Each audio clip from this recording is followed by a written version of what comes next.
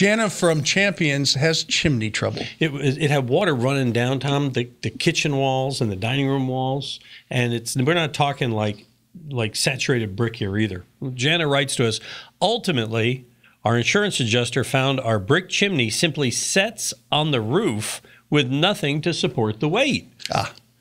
Doesn't sound like a good design. No. So in fact, here, she sent you a picture here where you can see where the rafters are beginning to fail under there. Ooh, I love the clamps. I was like, yeah, I love that. No, that's not good. You see where that one split. Yeah, Rube Goldberg at work there. But yeah, that's not good. Yeah, so that's a bad program. So she says, as you can see, she continues on, 2 rafters closest to the chimney have broken, and the roof shows obvious sagging. So Jana wants to take down the existing chimney, Tom, repair the broken rafters, install some sort of faux chimney with proper support.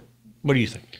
Well, I think it's the way to go. You're going to have to wood frame something up, wrap it in hardy, make it match the house the best you can. I'm not sure what the rest of the house looks like, and go ahead and rebuild it that way. And you've got to fix all those rafters that are snapped, cracking, and rotted. So it's just, there's a no-brainer. That brick's got to go, and it's a mess.